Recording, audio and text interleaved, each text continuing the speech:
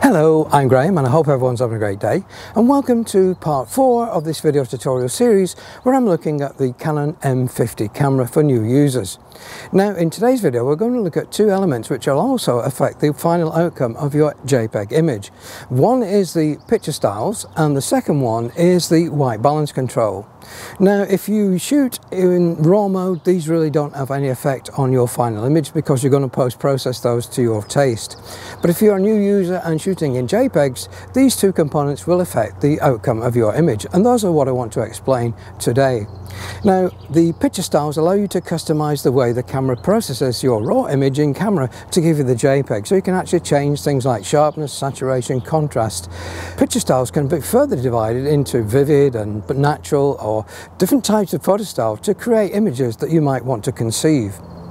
Now the white balance, we normally use automatic white balance, and in most cases that gives you a good effect, but there are some situations where either your subject color or your background color can influence the way the camera processes the image and actually give you false colors. So we'll be looking at how to set up a manual white balance in this video so you can ensure that you're going to get correct colors in your final image. So let me set the camera up so I can record the back of the camera so we can see what we're doing, and we'll proceed with the video.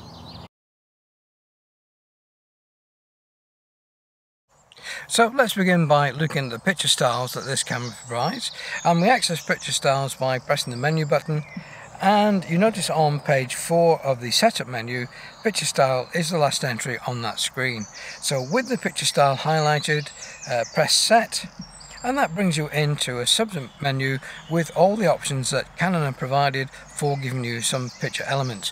Remember, these picture styles only work with the JPEG and with your movie mode, so they don't affect the RAW option. So you can see the menu starts with auto, and the camera there will try and determine the scene type that you're taking and set an appropriate picture style. To a large degree that will work, but it's better if you work with one of the other modes, and I'll describe how they work as we go through this video. Now you can see we've got a set of numbers pertaining to the legends across the top of the screen. So for example, here in the standard picture style we've got 424000, and they refer to the sharpening, the fineness of that sharpening control, the threshold of it, and they equate to something like the strength, the radius and the masking if you're using Lightroom or Photoshop. Then we got contrast, saturation and color tone. Now the color tone adjusts the color of the image on the magenta green axis, so that allows you to change the illumination. If your auto white balance isn't giving you the correct illumination, you can actually change the tone to give you a magenta green axis shift. So you've got the other options here: portrait, landscape, fine detail, neutral, and if you use the cursor key you can actually scroll down and you can see we've got faithful and monochrome, and then we've got 3 user defined options, and you can define your own parameters. So let's start with the standard, and we'll leave the default value set as 424000, and I'm going to take the first shot with the camera to give you an idea of the image that we're capturing. So that is the standard picture style. Let's look at portrait, which gives a slightly different sharpening element to it, and behind the scenes will change some other parameters which Canon have decided to change for that portrait mode. Now the portrait mode does enhance the red, so if you've got a scene with red, such as a landscape with red buildings in it, you can enhance the reds by using this particular profile. Now let's take a look at the next one, which is the landscape itself, and landscape has a slightly enhanced sharpening and it boosts the blues and the greens, so we should see a shift in blues and greens in the image produced with this picture style. Fine detail lowers the fineness control and it lowers the threshold, so the more of the image is sharpened in this particular detail.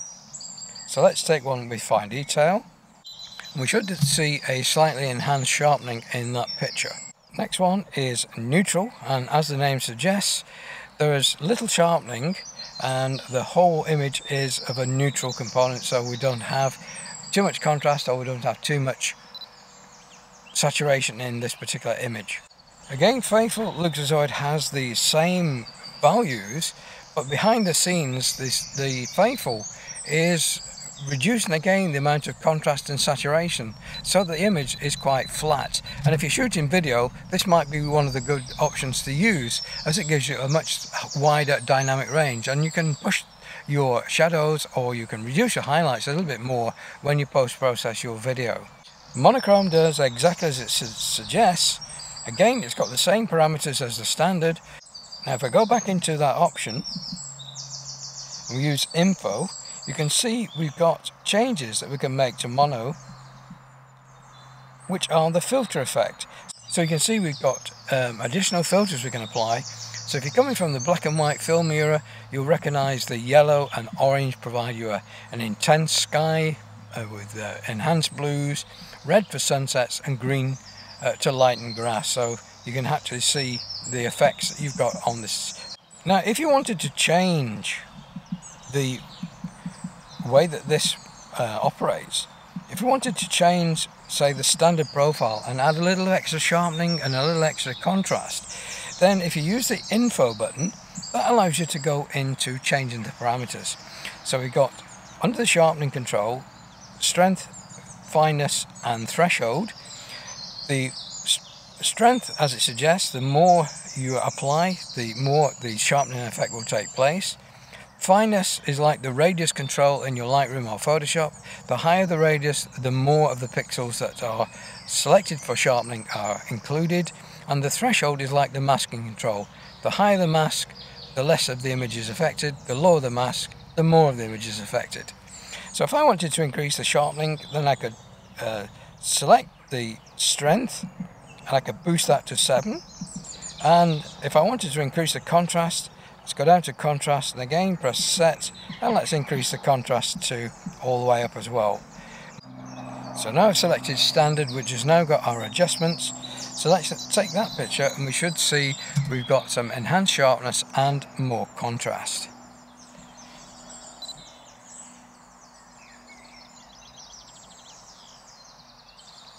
Now if I was entirely happy with the profile that I've just set up and I want to keep that as an option for later photographs, I could save this in one of the 3 default positions. So we'll cursor down to user define 1.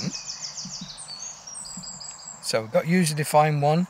Press the info button and that brings you up this secondary menu, and you can see that I've got the picture style, which is auto. If we press set, we can actually change this to the standard now, the one we just set up. So we press set.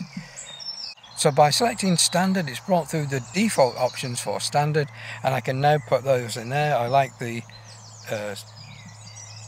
strength to be 7, and I wanted my contrast to be all the way to the right. So there, I can save that as that standard.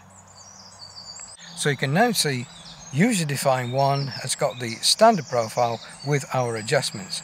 We can actually then go back to our standard profile and change that back to its defaults.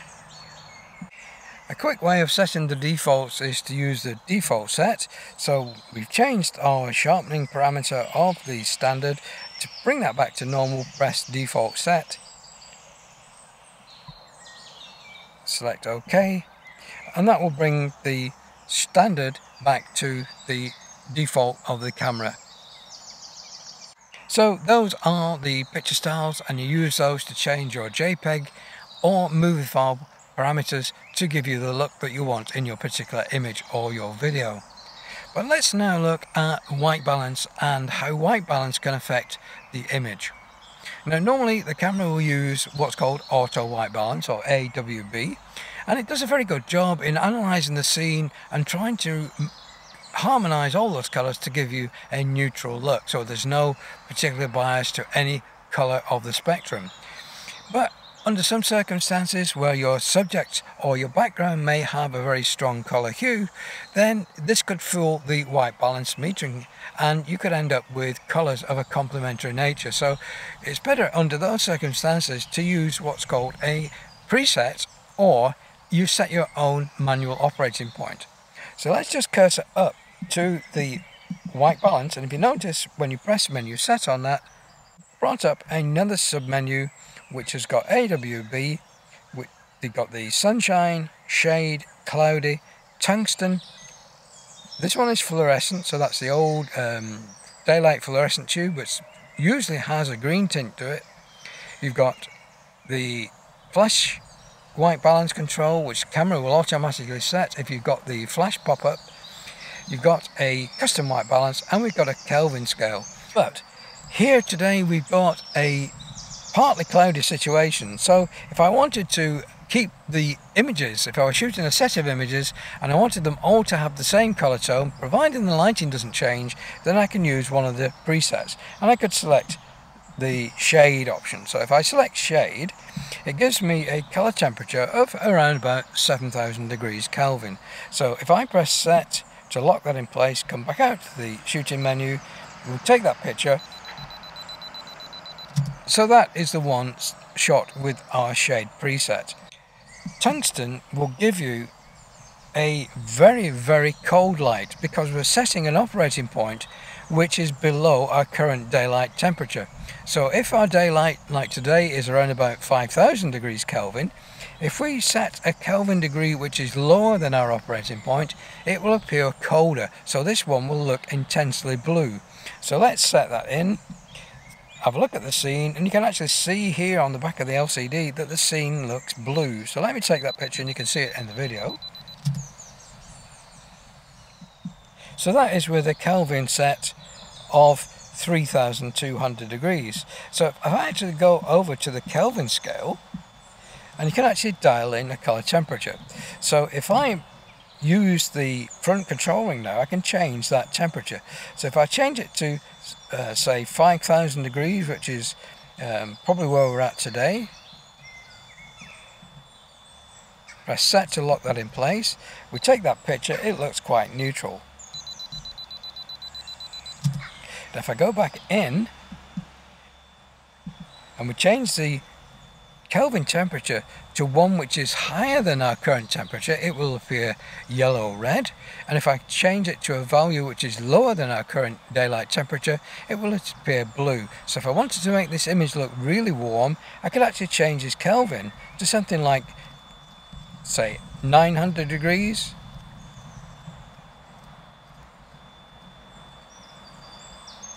So that's 9,000 degrees Kelvin. Press set. You notice the picture will look intensely warm when we take that shot.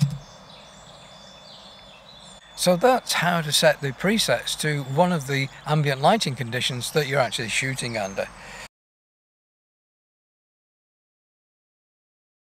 Now what I want to do now is to do a manual white balance, and the manual white balance allows us to use a grey card and photograph that under the prevalent lighting conditions, and then use a camera to actually set the operating point from that. So I'm going to set the camera up to show you how to do that. So here's how we would set a manual white balance operating point on the Canon M50, or any of the Canon series cameras actually. Now this card is produced by Menon, and it's an 18% neutral grey, so I can actually use this for both white balance and exposure determination if I needed to. Now some people recommend that you use a white sheet of paper, but sometimes you'll find that in bright daylight the camera can't change the operating point and you get a warning that the scene is too bright. So it's better to use either a 9% reflectance or the 18% reflectance cards that are available for setting white balance. Now the idea is that you fill the viewfinder with the grey card and take a picture of it, and then you use the camera to set the operating point. So what I'm going to do is go back behind the camera, frame this into the viewfinder, and then we'll take a picture of it, and then we set this as an operating point. So you can see I'm positioning the card. It's actually in the same light as what I'm shooting. So I'm trying to shoot the landscape which has got sunlight on it. So here I've got my card and it's in sunlight, so I'm going to record the same color temperature. Providing the card fills the screen, if I take a picture, sometimes you might need to use manual focus so that the camera will take a picture if you've not got any clearly defined areas on that card. So the camera is now taking a picture of the grey card, and what I need to do now is to go into the set procedure. So if I go into menu and I go to custom white balance and press set, it will look at the previous image you've shot and suggest that this is okay for setting a white balance. So we know this is good. We press the set, and it says, do you want to use this image for your custom white balance? And we will say yes. And now it says set the white balance to custom white balance. So we have to change that white balance from auto white balance to the custom white balance, which is this symbol here. Once we press that, the camera will now take that picture with the white balance that was just set using that grey card. And it's as simple as that.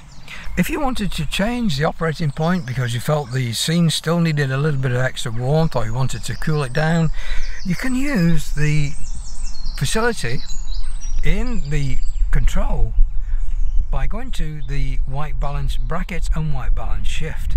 Now when you press set, you'll see that it brings up an axis between blue and yellow, magenta and green, and you can move the operating point anywhere between the axis. So I'll go blue or yellow, or I can go magenta, or I can go green, or you can actually move it into any of the quadrants. So if I wanted this scene to be slightly warmer, first of all I could actually go along the yellow axis and make it appear slightly yellower, which would be warmer. And if I bring it down into the magenta quadrant, when I mix yellow and magenta, I get red. So this is adding some red to the image, so you can actually warm up your image by adding a little bit of red.